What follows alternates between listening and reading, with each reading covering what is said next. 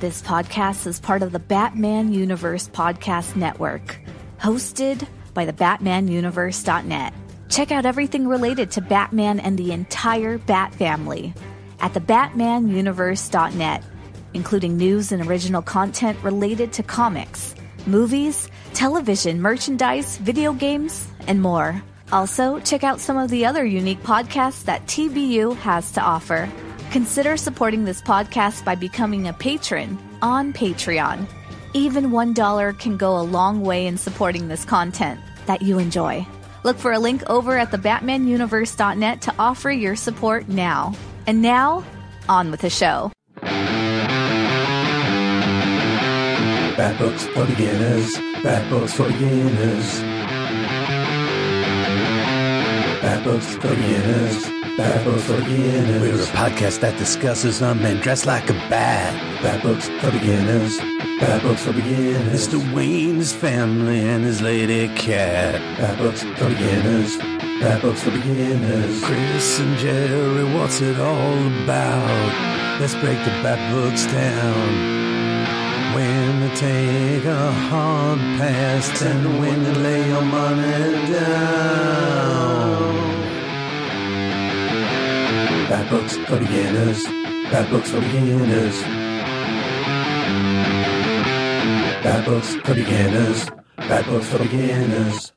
Hello, and welcome to this edition of TBU's Bat Books for Beginners, episode 202. My name is Gerry. And I'm Chris. And we are your hosts. On Bat Books for Beginners, we will examine story arcs with Batman and related characters. We'll give you the historical background of the book, break down the plot and the art, and give you our opinions so you can decide for yourself if they're worth a read. Today's Bat Book Chris and I are covering is Batman, Long Shadows. So, Chris, tell us about this book. Thank you very much, Gerry. Hey, a little Led Zeppelin there. Yeah, a little Zepp too. Action. Oh my gosh, that is so good. Oh, thank you. Thank you so much. That was outstanding. That was one of your best ones. Oh, I appreciate it. Well, they're all best, but I mean, that was a really standout one. That was awesome. I love that song. I used to play it in a band in high school. Really? Yeah. Wow, you went to a great high school then. Well, yeah, and I played in a band with if you're a collector, a toy collector. I was in a band with a guy by the name of Gene St. Jean who does toy design, action figure design. So wow, that was a lot of fun.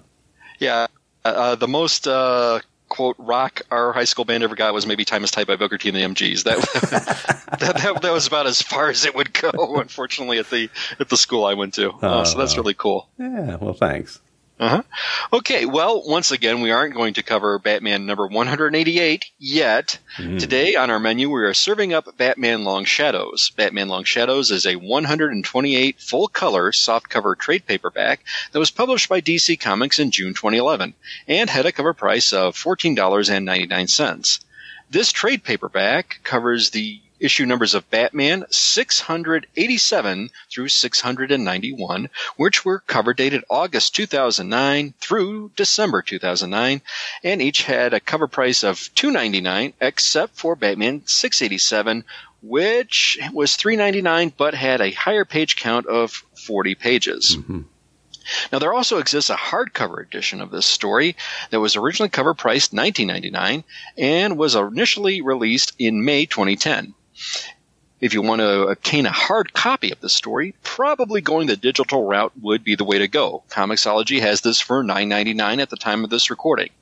Hard copies of the hardcover are very, very exorbitant, going for over $60 from some online vendors, but the paperback can be found for around the $13 range. For our creative team, as per usual, I'm going to go off some online resources and my memory. Now, our writer has been mentioned before, and that's Judd Winnick. Winnick was born in Long Island, New York, and he's 49 years old. Early comic influences were Kyle Baker's Why I Hate Saturn and the comic strip Bloom County. Hey, I remember that one back in the day. By Burke Breathitt. Winnick graduated from high school in 1988, and he entered the University of Michigan Ann Arbor School of Art, intending to emulate his cartoonist heroes, including Burke Breathitt and Gary Trudeau. He came out with a comic strip called Nuts and Bolts, and it began running in the school newspaper, the Michigan Daily, in his freshman year. And he was selected to speak at his graduation. Winnick, though, I think got a lot of notoriety Eddie for his appearance on MTV's The Real World San Francisco back in 1994. And sure, I got to confess, those 90s were a blur for me. I don't know about you. Yeah, me too. I don't think I even got into Real World back then, but I know a lot of people who did. Sure.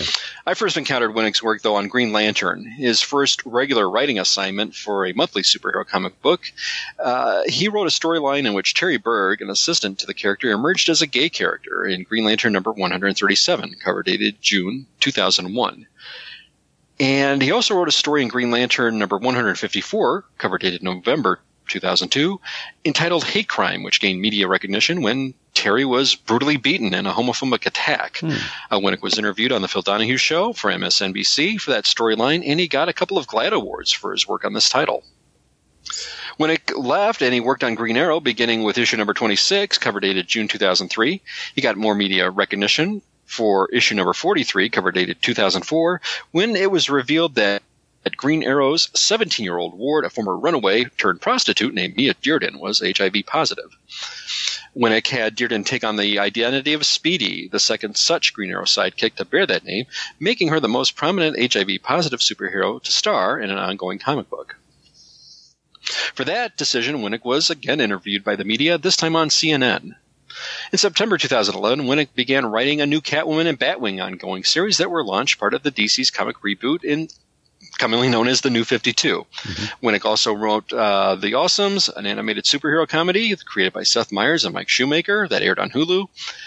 And more recently, Winnick was writing a series of original graphic novels called High-Low, which was aimed at younger readers. Now, for our art, we had Ed Benes, but he only worked on the first issue of this story. He was previously mentioned on our show. He did the pencils for 687, and I don't want to give him short shrift here, but the majority of the pencils for the latter part of the story were done by Mark Bagley, who I don't think we've ever covered on our podcast before. Mark Bagley was born in Frankfurt, West Germany, to a military family, and he's 61 years old. Way back in 1993, Marvel editor-in-chief Jim Shooter created the Marvel Tryout book to draw in new talent for the comic book industry. And Jerry, I don't know if you ever saw a copy of this thing. It was this sort of like this big, oversized book that kind of was limited. I think our local comic shop only had one copy for people to experiment on. Did you ever see this thing before? No, I don't remember it. Yeah, this sort of, it had Spider-Man fighting Dr. Octopus on the cover, and it was not quite complete with the coloring. Well, anyway, the contest involved a deconstructed comic book, which contestants could complete, and then submit it to Marvel, and they would declare a winner, and they would be awarded a professional assignment. Now, at the time, Bagley was 27 years old, and he was living in Marietta, Georgia. He had almost given up trying to find a job in comics, because he was working at Lockheed Martin at the time. He really didn't want to enter, but he was convinced by his friend Cliff Biggers, another name in comics, to go ahead and enter the contest. Bagley turned out to win first place for penciling, finishing ahead of thousands of other hopefuls. But after winning the contest, he didn't hear back from Marvel for several months. And after approaching Jim Shooter at a Comic-Con, Bagley was assigned to a series of low-profile penciling comic jobs. His comics work during this period included a title called Visionaries, which I vaguely remember. I think it was based on a toy line, and stuff over the New Universe line and backup stories in Captain America. But back in 1989, a year I remember well, Tom DeFalco and Ron Frenz created the team of teenage heroes called the New Warriors. And the following year, they placed a new series on this thing, and Bagley worked on it with Fabian Nicieza. Bagley stayed on this title until issue 25. At this point, though, he was going to move to Amazing Spider-Man. He took over when Eric Larson left the title back in 1991, and he and David Michelini introduced the character Carnage, which first appeared in Amazing Spider-Man number 361, cover dated April 1992. But then in 2000, Marvel publisher Bill Jemas was looking to relaunch Marvel's primarily franchises in a world that would make them accessible to new readers. Enter the Ultimate Universe line. So we had Ultimate Spider-Man, and that would begin a title of Spider-Man mythos from the beginning, but these were set in more modern contemporary times. Bagley worked on this with writer Brian Michael Bendis and the Bendis-Bagley partnership.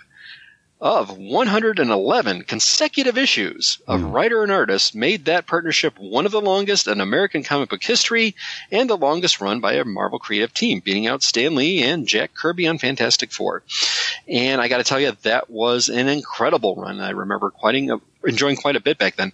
Some of the issues really didn't have a lot of text pieces, but it always left Spider-Man in a cliffhanger, and boy, it was some of those stories were really, really a gun punch. In 2008, Mark Bagley signed a 3-year deal with DC, which I confess I don't recall being quite that long. And after that, he returned to Marvel, and you can find him on Facebook with regards to his current happenings. Okay, now this title here, Batman Long Shadows, over on Amazon.com, has a rating of 4 stars out of 5 based on 17 reviews. And over on Goodreads.com, this has a rating of 3.99 stars. Wow, not quite 4. 3.99 stars out of 5 based on 1,597 ratings and 58 reviews. But that's not all, dear listener. Just what do Gerry and I think of this book? You're going to have to stay tuned. And Gerry, I shall turn it back over to you before you do your recap. Thanks, Chris. So we're going to talk about this story after a few messages from some of our friends.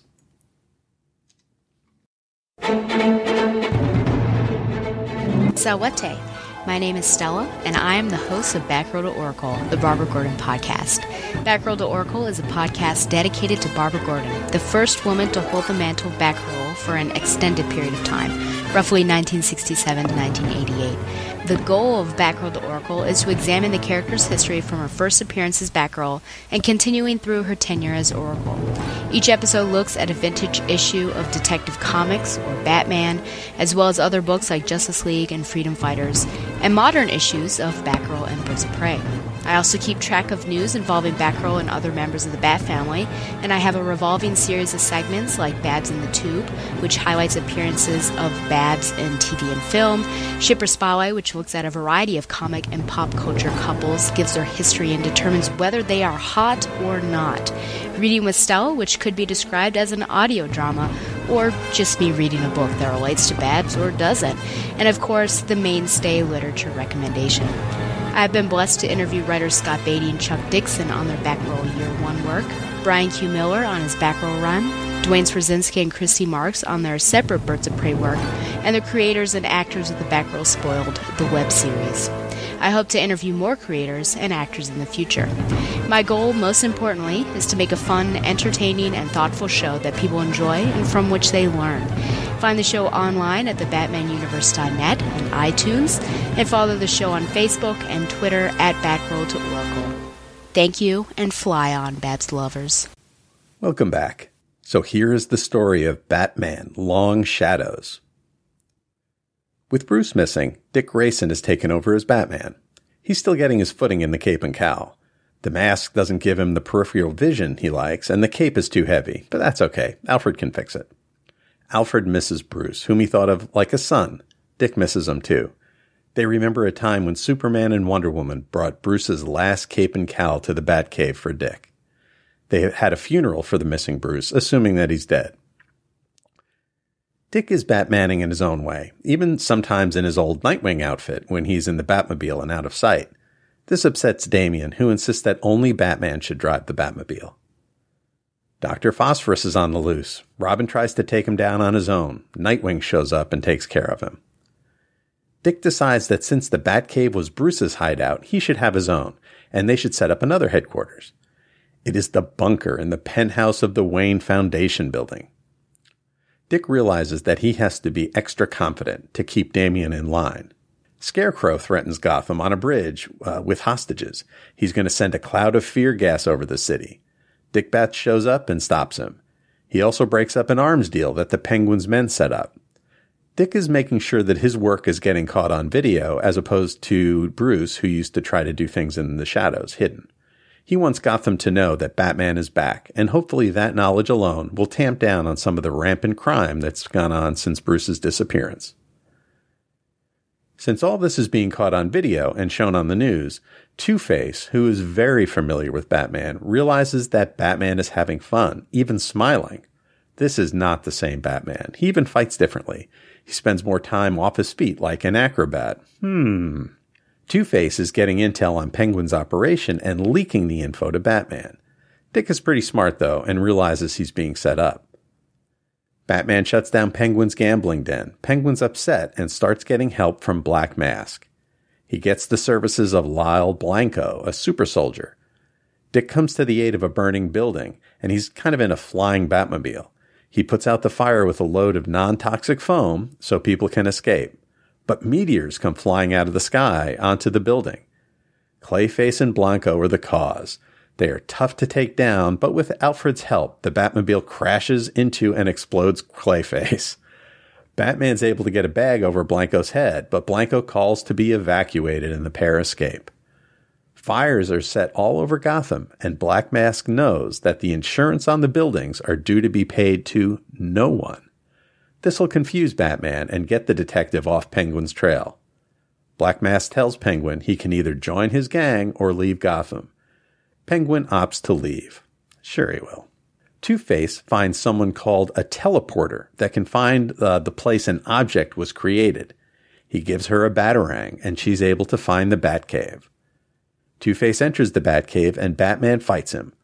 Two-Face has surprised Batman in the cave and got some drugs into him via darts.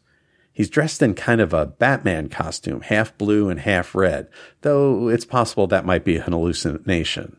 Either way, it looks pretty cool. The sneak attack allows Two-Face to get the upper hand. He demands to know where the real Batman is.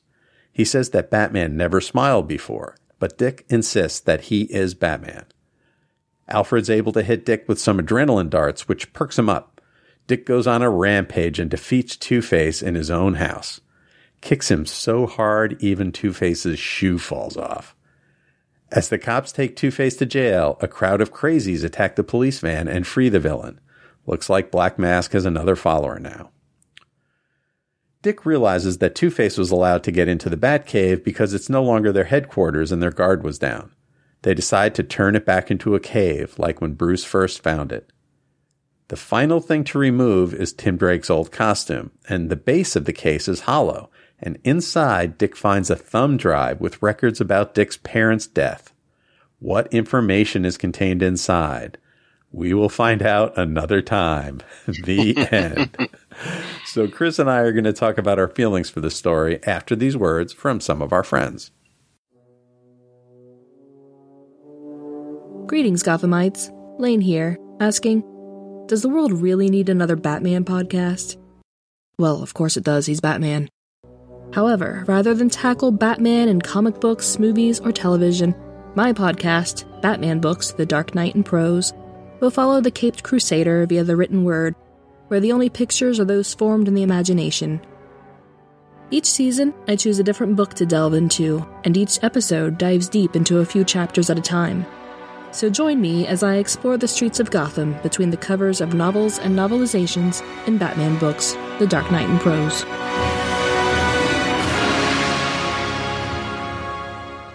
Welcome back. Okay, Chris, what'd you think?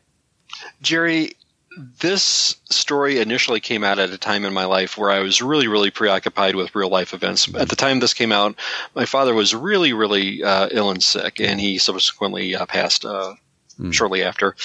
And this was sort of a one-and-done read for me, and I sort of tucked it away. Listening to past podcasts and going over notes, I've sort of merely been dismissive of recent works because not taking account that giving Dick his due as Batman and knowing that this was just only going to be a temporary thing, I might have sold these stories a little short, and that was not my intention or my meaning. I was really, really digging this story and quite at a number of levels. First off, I want to start with Mark Bagley. Mark Bagley is an artist that I think is extremely talented and one that I just don't think gets enough recognition with my, comic buying and perspective, what have you, as one of an upper tier artist. I got my own class of artists in there, and I've always regarded Bagley to be solid, but I just never put him in maybe an elite class like some other comics artists. And I don't know if that's necessarily been fair or if that's just because I'm getting old and I've got my own sort of Mount Rushmore of the guys like John Byrne, the Dave Stevens, Neil Adams, what have you. But Bagley is very, very talented, and I know him more primarily as his work on Marvel than I did DC. And I had forgotten his output on DC at this time. And my gosh, he is such a fascinating and dynamic artist. If you are the least bit of a Bagley fan, I am sure you're well acquainted with Ultimate Spider-Man back in the day. But this was really magnificent stuff, and I was really blown away. It's sort of like seeing like a baseball player from the American League playing on a National League team that you're not familiar with. It's seeing somebody in a different uniform, and he's just knocking it out of the park, or pitching a no-hitter or something, and you can't believe he's doing it for the other guys, That's sort of kind of what I'm trying to equate with seeing Mark Bagley doing some work here on this. I thought we got some great Dick stuff, and there was a lot of stuff with Harvey. That costume was beyond bananas. Yes. Just that look of it. I really dug this as a Two-Face story. So this worked for me on a lot of levels. Just the writing, some of the stuff with Dick going on, and the fantastic artwork. I really liked this a lot. I know that we're going to get into some more deeper thoughts on this, but those were my initial impressions. What were you thinking? Well, I liked a lot about this. There's a lot of remembering the past, and Dick remembers ambushing Batman in the Batcave as part of his training. And Dick is also trying to train Damian. And I think we really see the distinction in how things would be different with Dick as Batman versus Bruce as Batman, and he's impressing upon Damian. It's like, well, he would say, well, when I was Robin, I did it like this, but being really clear, because he understands that he is going to be a different kind of Batman, that Damian's going to be a different kind of Robin. And he's trying to get Damian to, really embrace his fighting technique. As the Robin character, and I think that really works here for me. And it's and Damian is beginning finally to start respecting somebody else that hasn't terrified him like Bruce originally did so long ago. But he's really starting to enjoy training with Dick, and I'm really liking that part of it. There is a lot of sadness. They're dwelling a lot on the loss of Bruce. And Dick is going through a little bit about this, poor me, I miss Bruce and don't want to be Batman shtick. That's enough is enough with that. I think it's time for him to embrace the cape and cowl. But otherwise, the way it's being done is really interesting. So, it gets a pass. I did want to point out one particularly cool part of the art. There's a panel, 3 panels at the bottom of a page where they ask Alfred, if he's okay. And so it's 3 panels of Alfred's face. And I think the panels are identical. I think they're exactly identical. And in the first one, he's like, am I okay? And then nothing. And then the third one is, no, I'm not okay. And I just thought it was really, really powerful. I thought it really worked for me and expressed kind of the depth of Alfred's, loss. And, I think it's a little heavy-handed, some of the stuff with, when Superman and Wonder Woman bring, Bruce's last cape and cowl. I think I was like, all right, this is a lot, but I think other parts of it worked great. How'd you feel about that aspect of this story? Gerry, that was a part it's funny you mentioned that, because that was the only part I sort of reread twice. And like you, initially I thought it was heavy-handed, and I don't know if I eventually wound up giving it a pass. But it did sort of strike me as somewhat being a little bit heavy-handed. And then on my second pass at it, I sort of accepted it. Sure. I can't quite put my finger on exactly why it came off as it did. I don't know. It wasn't necessarily with respect to the artwork, the tone of the voice of the character perhaps that did it. But I eventually gave it a pass. Sure. And I think I ultimately did too. It was just, it's just a couple of panels and it was fine. One thing that I thought was, Dick moving his headquarters out of the Batcave into the bunker. Now, this is in the penthouse of the Wayne Foundation building, which is right like in the middle of Gotham. This is probably not the stealthiest place to have superheroes coming in and out. And, can you imagine the elevator, flashes going up on, up the elevator in the Wayne Foundation building, 18th floor, the bunker, and I don't know, I don't think they really went into it too much other than saying, oh, we're moving. But I just thought that was a curious decision. Did you think that's odd? You know, Jerry, I think stepping back and looking at it from that perspective, yes, it is.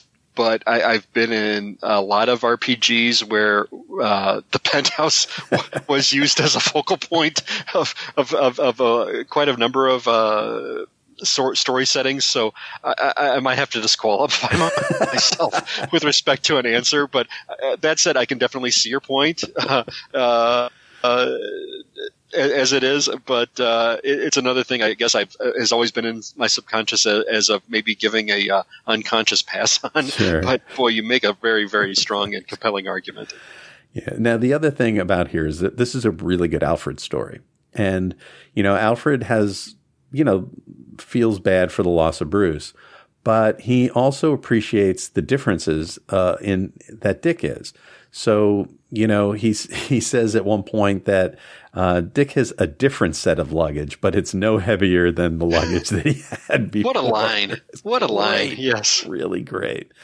And one thing that was kind of interesting that was kind of didn't go anywhere, and I don't think it ever plays out anywhere, but I thought it was a neat little detail is Alfred was talking before Bruce's parents were killed. He said that Bruce was a really good artist as a boy, and they showed Bruce kind of, drawing, horses and various things. And I thought that was a cool little detail.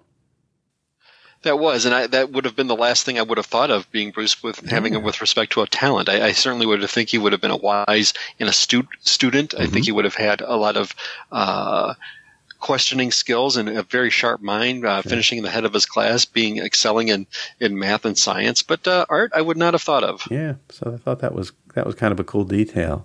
And the last thing about the art that I really liked was when they showed Black Mask's gang. It had a real EC Comics vibe, like the gang members. There was was it the Vault Keeper was there almost, and I love those comics, so I just thought that was a cool, little reference or something. Jerry, excellent point, because for me, whenever the Black Mask has shown up, it's like an instant downer for me, for the most part. Not all the time, but for the most part. And because I just think he sort of weights down a story as being just a two-dimensional character. Yeah, but the way this was rendered really, really elevated this, in my opinion. Great. So, it sounds like we both, we had a lot about this that we liked. What if you were going to rate this, where would you bring it in at? Well, Jerry, as I was stating before, I don't really want to give short shrift to these stories here, because as it goes, and if you were just to look at it for story alone, this is a very, very capable team we have here with writing and art. And I was really, really very, very impressed. I didn't even get a chance to mention the costume that Two-Face was wearing and how awesomely that was rendered. Really with the red on the one side and in contrast to the gray on the other and the black. It was really, really sharp. Yeah. I liked it a lot. I'm going to land with a very, very strong 3.5 out of 5 on this. I was very, very close to a 4, but this is a very, very solid story, and I'm going to rate this at a 3.5. Yeah, I agree. I would bring it in at a 3.5 myself. I think particularly this is really, really good Alfred stuff in here. The only thing really keeping this from going higher is I've pretty much had enough of, Dick whining about being Batman. And, okay. Otherwise, if it wasn't for that, I might very well bring this in at a 4. This is the loss of Bruce, while like we were talking about, maybe heavy-handed at times, I think it's effective. And I think you really feel for the characters. So, I think that's working here. And, otherwise, even as an action story, it's not one uber action story, right? There's like the little Dr. Phosphorus bit, and there's the little Scarecrow bit, and there's the, when they're breaking up the gambling den. I mean, it's little action pieces. But, the overall story, it's about something, even greater. So I would recommend this to somebody as just a good bunch of action sequences. It's a decent story. I think, in some ways it's a very kind of average story, but in other ways it's got some really, really cool stuff that I really enjoyed. Jerry, I don't want to put you on the spot, but it seems like both of us had a problem with the particular scene being it heavy-handed. Mm-hmm. And I'm wondering why we're in agreement. Not that we are in agreement. We are in agreement, but I'm just wondering as to why and what set it off there. If this scene had played out in maybe the title The Justice League, would it make any difference? If it was handled in a different way or different voice, do you think it would have mattered? Or we just have to accept that we just thought it was heavy-handed and leave it at that? Maybe it was that there was just too much of it, and that, bringing in Superman and Wonder Woman to kind of like, oh, here's some more, and then we're going to have the funeral with, the empty grave, and, it all just seemed like it was a little too heartstringy, like that step too far. And maybe if it was the only thing they did in the story, maybe it wouldn't have been so bad, but it was just kind of this ever-present mood, and that was just kind of a little bit too much. Jerry, I think you nailed it when you said step too far. I think that summed it up for me right there. I don't think necessarily that the scene itself was out of place, even in this title versus a title, say, as Justice League, but just how it was handled, and like you said, maybe step too far, I think, really, really encapsulates my feelings. So I appreciate you saying that. No, not at all. Yeah, but it's a great question. It's a great question. I think people would enjoy this book. I really do. Oh, absolutely. All right, fantastic. So I think that's all we have for this story. Now, Chris and I, we do a bunch of other things out there in the great wide podcasting and comic book and other things world.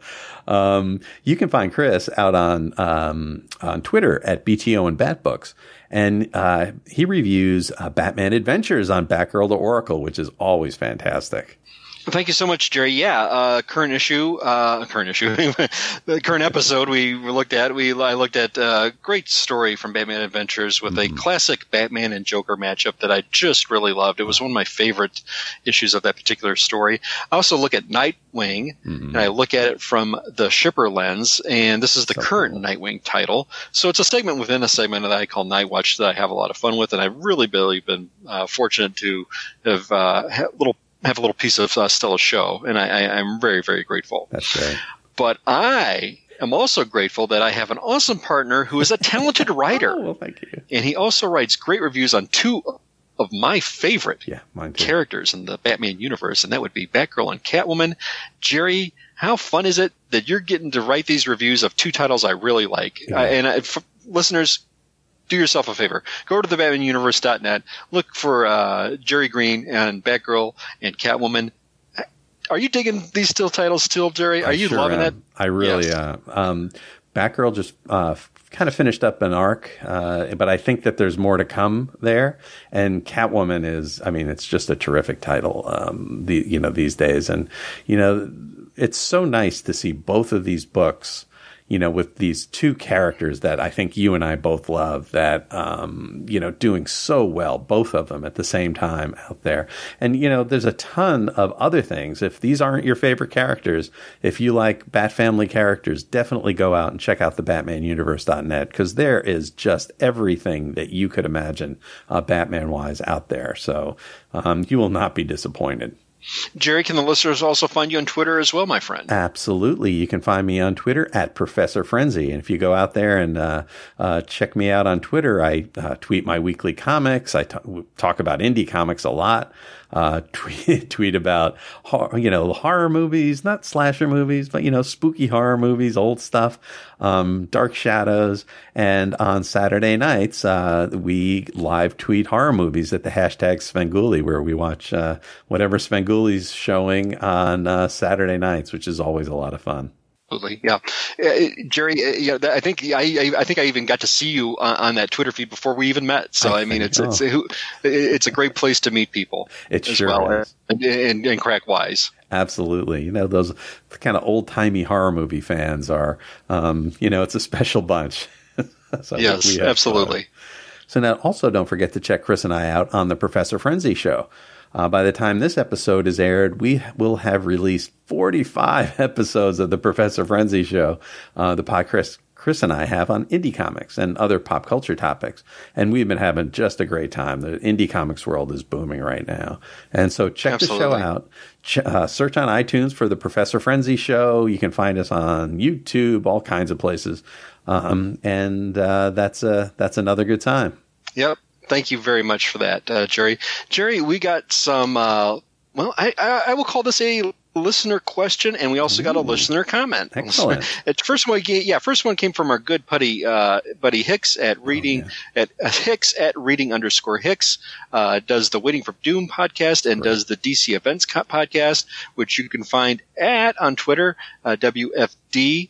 Pod, and then Doomcast DC OCD pod. So great stuff. And when he found out we were on our last episode, he really enjoyed that we were going to cover a great episode. So a great book. So thank you so much. Yes, thank you. Now, Gerry, we also got a question from listener Robin Stevens at Robin031Robin. And she asked, when's Catwoman's birthday? And we, as experts as you and I know on Catwoman, we both know that Catwoman's birthday is March 15th, which makes her a Pisces. Okay. So she kind of wondered, wait a minute. Pisces, that really doesn't sound like Catwoman. Do you agree? Well, Gerry, I got to confess, I am really not that into astrology, but I thought we'd pick apart some of the traits of a Pisces and wonder if they really do suit Catwoman really quick. Okay, well, I go out to Google. Well, I got a few of them down on my notes. Now, Pisces needs a dominant partner or role model in their life. Well, Bruce is a dominant personality, but I wouldn't say that she lets him dominate her. Yes, I absolutely agree. Here's another one. Pisces will go out of their way to help a friend. Definitely. There we go. Selena. Yep. Pisces does not take well to a position of leadership or a high business person. You remember the old, Genevieve Valentine, Catwoman, where she was running she was a kind of a mafia boss. Yes. That didn't really sit with her too well, I don't think. Yes. She's kind of a loner, right? Yes. Yeah. So I think I would say that sounds good. Yeah. Pisces are very mysterious and elusive. Absolutely. There we go. Yeah, I agree. Pisces have an intuition and psychic ability. Intuition? Okay. Yeah, I think Catwoman's got some intuition. Okay. Well, there we go. And so, once again, Gerry and I are by no means experts, and we did not want to offend any Pisces listener out there, so I hope we didn't. But I thought that was an interesting question. So if you have any thoughts as to what you think Catwoman's sign is, just let us know. You can let me know at BT on Batbooks, or perhaps Gerry know at Professor Frenzy, and we will share your thoughts and opinions on a future episode if we get any feedback. So that's the Ides of March. Julius Caesar could have used her help. Yes. Yes. Okay, great one. So, we have a lot of people who have been liking the show, haven't we, Chris? Yes, thank you so much, Gerry. I do want to give another shout out to those folks that have been giving us some nice likes and retweets on our past episode. And we heard from the following people. We heard from Stephanie Mounts at Fancy Nerd Design. Hey, you can catch her out on the TBU Comic-Cast, where she offers great opinions and insights. Yeah. Again, we heard from Hicks at Reading_Hicks. I want to give them another shout out. He co-hosts along with Vanguard at the Doom Patrol podcast. You can find their Twitter feed at WFD Pod and the DC Events podcast at DC OCD Cast. Great. We heard from Batman Books, their Dark Knight in Prose. Oh, yeah. At Batman Books _DKP. That's a new one. That's with good friend Lane. Yeah. And she's reading these books, and it's a little tricky. Now, if you've been regularly getting this via iTunes and then you can't find it no more, be sure you're following the new feed, folks, because she moved over to the TBU now, and that's where you can find it. So you might have to resubscribe if you find you're not getting any new episodes of that show. So I want to give Lane a shout out. I'm doing a catch up on that show. That's really you good. me both, because I'm thinking, hey, where's the new show? And I found out that she's on a different feed. Yep. now. So that's how I got lost. And we hear, good friend of ours, Sean, Secret Wars and Beyond podcast at Sean42AZ. Excellent always stuff there. Great new episodes over the Purple Pixel Network, and he's over there on Nerdy Dads as well. We heard from Zach Sally at Zach_Sally. We heard from Martin Loves Comics at GeekFine. We heard from our good friend Bill Beer at Gotham Knight 13. Yeah. We heard from Green Lantern HG at Green Lantern HG. Great. And we heard from Austin Kuykendall at Freebird 316. And again, we heard from Robin Stevens at Robin031Robin. And we also got a great retweet from a good friend for the show, Nightstar 357, who gave us some really nice words this past week on a recent episode, and we can't thank you enough for that. And that's at Nightstar 357. Thank you very much for listening, and we sincerely appreciate the kind words. If by chance I overlooked you, which there's been a distinct possibility, especially this week, as I'm assisting with a local show, and my time has been really limited, and my notes have been very, very scattered. So if I forgot you or overlooked you, my sincerest and deepest apologies. Please let me know on Twitter at B2 on Batbooks or Jerry No at Professor Frenzy, and we'll be sure to mention you on our next episode. Thanks, Chris. Well, that's all we have for today. Please join us next time when Chris and I will cover Gotham City Sirens. Oh, I can't wait for that one. I love that one. Yes. My name is Jerry. And I'm Chris. And thank you for listening to Bat Books for Beginners. Bat Books for Beginners. Bat Books for Beginners. Bat Books for Beginners. Bat Books for Beginners. We're a podcast that discusses men dressed like a bat. Bat Books for Beginners. Bat Books for Beginners. Mr. Wayne's family and his lady cat. Bat Books for Beginners. Bat Books for Beginners. Chris and Jerry, what's it all about? Let's break the Bat Books down. When to take a hard pass and when to lay your money down. Bat Books for Beginners. Bat Books for Beginners. Bat Books for Beginners. Bat Books for Beginners.